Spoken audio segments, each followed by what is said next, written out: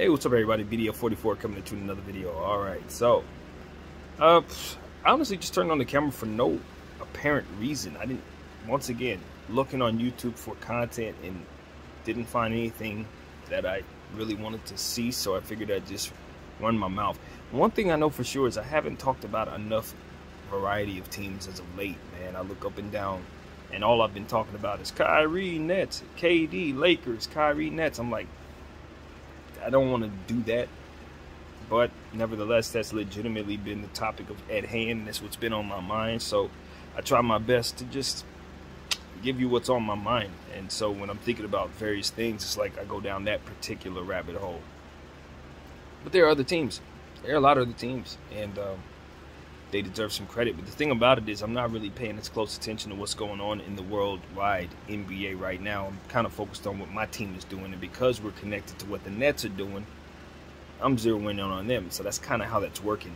It is organic despite it being something that everybody's talking about.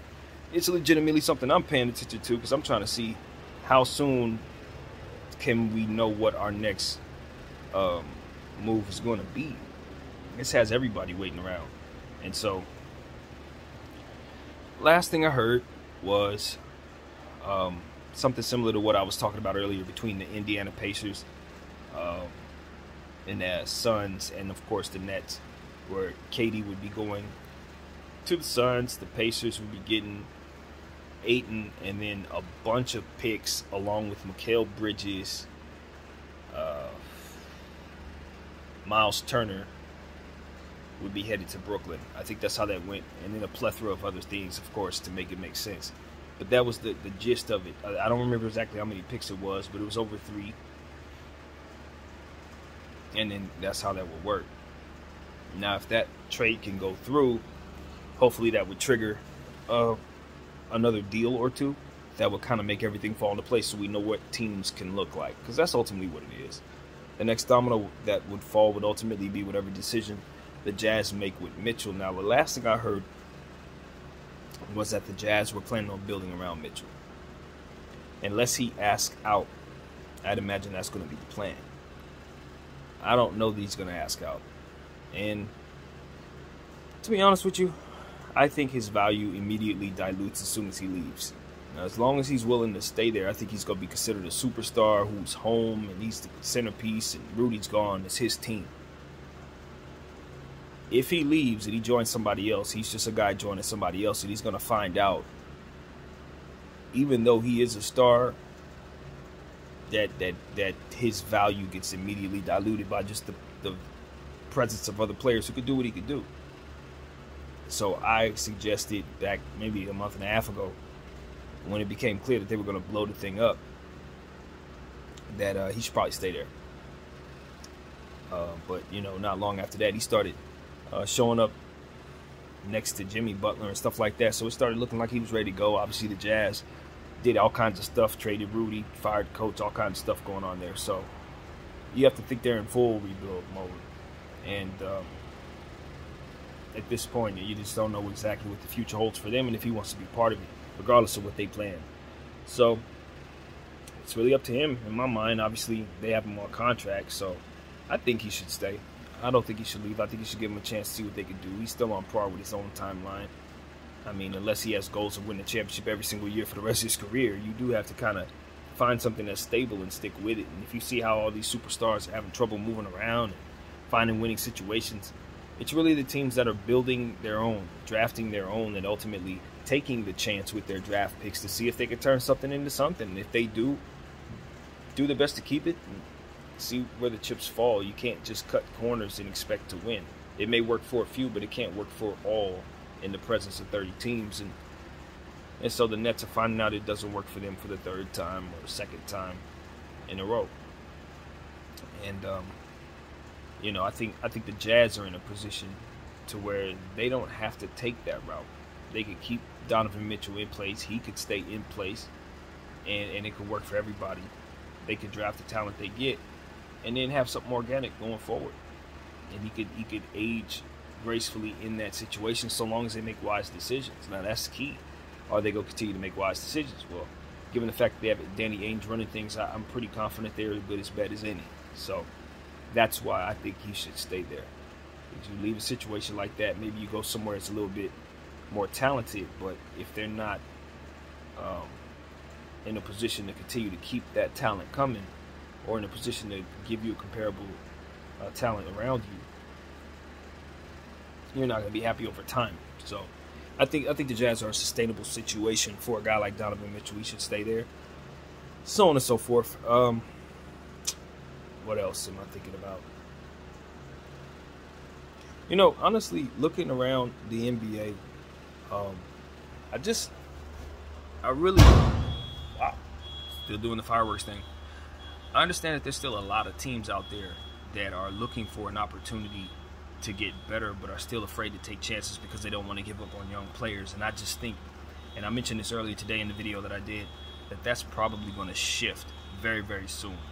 I think a lot of guys are holding on to their players, and I think as KD continues to dangle out there, they're going to continue to assess whether or not they want to go forward with some of these young players. For example, our Los Angeles Lakers, my team, we had a young core, and over time we started to realize that it was okay to let go of some of them. But early on, we weren't quite sure we wanted to give up Lonzo or BI or what have you. You know what I mean? We weren't really sure.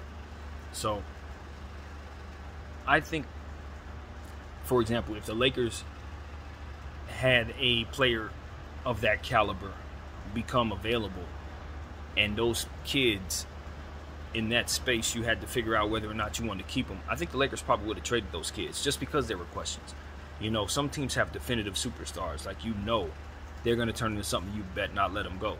But other teams have guys where it's like, yeah, he was drafted high, but let's see what he's going to turn into. Maybe that kind of thing. Those situations, I think, could be a candidate for letting go of young players and maybe taking a chance on KD or taking a chance on whatever superstar comes about if this happens again. So just keep an eye open for that. The Minnesota Timberwolves. I am trying my very best to listen to people who are telling me that I should be more optimistic about the Timberwolves. And the thing about it is this: I don't want it to get lost that I actually like the vision of pairing Karl Anthony Towns with another super tall player. Like, I like that. That's why I like the idea of them drafting Kessler Edwards. I believe it's his name, or Adam Kessler. I forget. I know it's Kessler. But the center that they drafted, that they ultimately shipped to Utah, I really, really like the idea of them drafting him, because I like the idea of having two shot-blocking centers down there with the intent of giving Karl Anthony Towns the ability to pull away from the basket offensively. That is a vision I support. That looks great to me. The problem is the player that you chose to run alongside him and the price tag attached to that player. And that's where it really goes left. So in terms of whether or not I think it could work, well, no. To be honest with you, I don't think it could work because of the player they chose to do it with. If they would have chosen Kristaps Porzingis, this works in my opinion.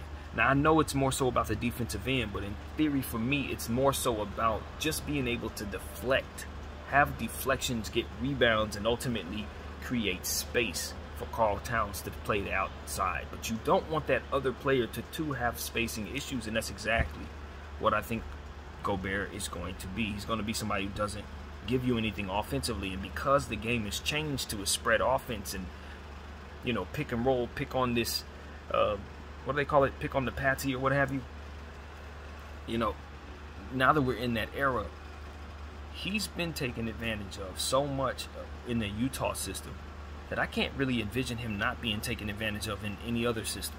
That's where I go wrong, I guess. I really do legitimately see Rudy Gobert as a player that's not going to be able to stay on the floor in the modern NBA at all. Now, whether or not that translates to them having being an immediate failure, probably not. Because what you're going to have is something that I really appreciate, which is rim protection, easy buckets, second chance points, offensive rebounds. So it should translate to a lot of wins, a whole lot of wins. But the pace is going to be slow. I think Anthony Edwards and the adjustment he's going to have to make to adjust to the pace of those two slow centers. One of them slow. Cat ain't actually slow at all. But Rudy Gobert doesn't run the floor like that, man. It's going to get weird. It's going to get awkward.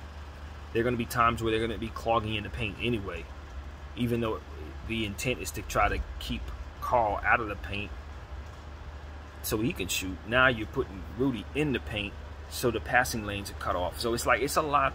I mean, the driving lanes, rather. It's a lot to consider. And I don't like any of it. Because in my mind, all they really have to do is take advantage of the ability to stretch the floor and continue to shoot the ball over Rudy Gobert. If you can effectively hit threes at a high clip, any team that can do that should essentially keep him off the floor. Have him trying to run out there and guarding three-point shooters and trying to, you know, chase out there is just not a good thing, I don't believe. I don't believe it's a good thing. I think the pace is going to be funny. I think it's awkward. The only thing they're going to really have for going for themselves, in my opinion, is the ability to just get easy tip-ins, easy offensive rebounds, stuff like that. But when you really consider how little Rudy Gobert does offensively, even in the presence of that supposedly being a strength for your team, when you consider he's one of the worst players for that, it's like, why didn't they just trade for Ayton? You know what I mean? Like, if they have such an emphasis on this, on defense, I understand he's a defensive player of the year many times over, but that was because he was guarding a different era of basketball, which is what I can't stress enough. It's like, even though Golden State was kicking butt and all of that, it wasn't the way the game is played right now. It wasn't hunting people. You weren't seeing so much pick and roll hunting like you're seeing now. I just don't understand why that was not taken into account, you know, at all. And my thing is like, okay, well, forget that. Maybe my basketball IQ is trash. Maybe you just look and say, you know what, there's another way we can win, and this is how. And then you explain it to me, and I get it. Fine. All right. It works basketball-wise. Fine. But you're trying to tell me that the best thing you could do in regards to building around Karl Towns and Anthony Edwards is trading away all of your future draft picks and bringing back a center a day after paying a center $228 million? You know how difficult it is to build around three max players. And you're gonna, you have to max out Anthony Edwards with the rookie max extension that's inevitably coming his way. So why would you put him in a position where his stranglehold cap-wise would be to two big guys? One of which you will find out you cannot trade for what it is you traded him for, which is something that I really had a problem with when they made the trade. It's like, look, immediately you can't even trade him for half of what you traded him just to get him. Like, immediately. And that's one reason why you don't pull the trigger on a trade like that, because it's like, that price is not the price that's ever going to go for again. Ever. It's like buying a stock at the very top. The very top, and then it drops to the bottom and it never rises to that point. You're holding the bag, and that's exactly what they signed up for. They're holding the bag with Rudy Gobert, and I know it. Maybe they put together a good season. Okay. Maybe Anthony Edwards averages 23 points a game, makes an all-star team, takes a step forward defensively. Rudy Gobert plays 82 games. Maybe you work out a way for him to be effectively guarding perimeter players and just, find ways to make it work. I don't know. You win games. Several years down the road, 2 years, 3 years, when all of this is done, what you're going to have is Rudy Gobert on a very, very expensive contract that you can't get rid of. Karl Towns coming up for extension likely again. Anthony Edwards, expensive as all hell. I don't know what that means for the other players on the team. D'Angelo Russell, he's gone. There's no way you keep him. It's not even possible at this point. McDaniels, one of the most important pieces whose money should definitely be secure, will undoubtedly not be there. He should be thinking about that already. Like, they just gave away all the money that they had to pay you, unfortunately. We ain't gonna even talk about how they gave away Patrick Beverley after he literally brought them an entire culture. I don't even want to get into that. Josh Okogie, a guy that they had, he went to the Suns. I forgot to tell everybody about that on a 1-year deal. They never developed him. He was a good defensive player, athletic. It's like you let go of a lot. Vanderbilt, let him go. He was an important rebounder for you. And you brought back Rudy Gobert, who I can argue is not going to be a better defender than those players that we're mentioning here for your team in the grand scheme of things, even though he's profiled as a great defender. I know better, man. I know better. I know better, and that's why I speak the way that I do. But we're going to watch it play itself out. Maybe they can get enough tip-ins, rebounds. Karl Towns can hit a bunch of threes, stay healthy this year, maybe be able to take a couple extra weeks off if for some reason he has a bad injury because of the presence of Rudy Gobert. Maybe Anthony Edwards and Rudy Gobert have great games where, they can play off one another somehow in ways that I just honestly don't see. He's going to practically have to dunk on Rudy Gobert to get in the paint. I mean, it's just... I just don't know what the vision is, man.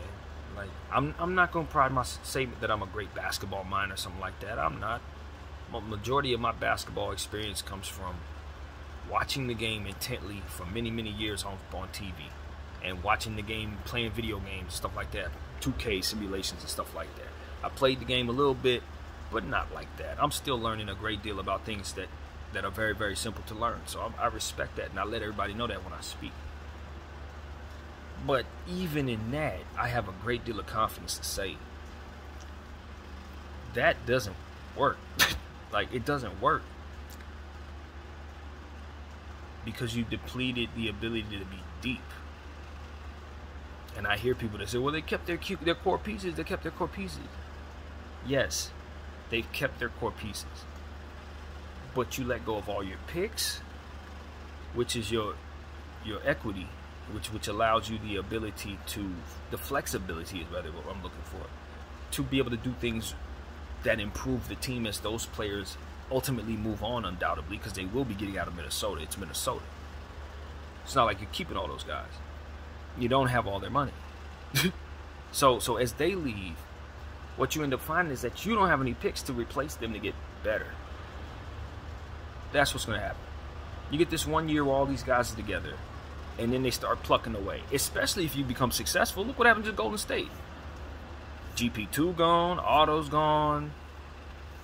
You know, it's like you don't get to keep people. They have to pay like crazy to keep Wiggins. They have to pay like crazy to keep other guys. You know what I'm saying? If you have success, those players start plucking away. And what are you left with? What's the core of what it is they actually have? Rudy Gobert, Anthony Edwards, who hasn't been paid, and Karl Towns, who just got paid. No picks, and whatever else they can keep. Whoever decides they don't want to leave Minnesota, which is probably nobody. That's all they have.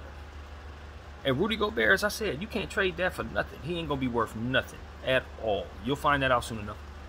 Just keep watching. So what that means is what are you going to have to get rid of? Yeah, one of those two. But don't worry. Because to be honest with you, they both going to want to leave. Because it's Minnesota. And you just did this stupid crap to assure that Minnesota has no flexibility. So not only is it cold Minnesota, but it's cold Minnesota with no flexibility. There's literally no reason to be there. Everybody's saying, I love the fact that Minnesota was aggressive. They're aggressive. They're finally relevant. No, they're not. They just mortgaged their entire future for something that they cannot use properly.